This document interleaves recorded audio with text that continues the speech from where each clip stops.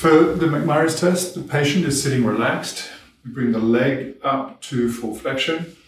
We externally rotate the foot, apply a valgus stress, and put the finger over the medial joint line and bring the leg out to full extension.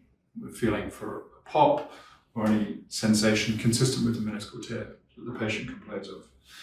For the lateral meniscus, again, bring the leg up to full flexion, finger over the lateral joint line, internally rotate the foot, apply varus stress, and bring the leg out to full extension. Again, feeling for a pop and ascertaining whether there's any symptoms consistent with the meniscal tear.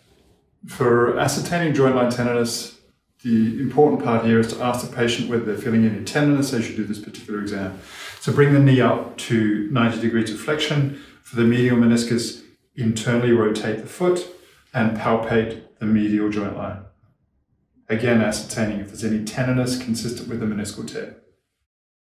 For the lateral meniscus, we externally rotate the foot and palpate the lateral joint line. Again, ascertaining if there's any tenderness or complaint from the patient.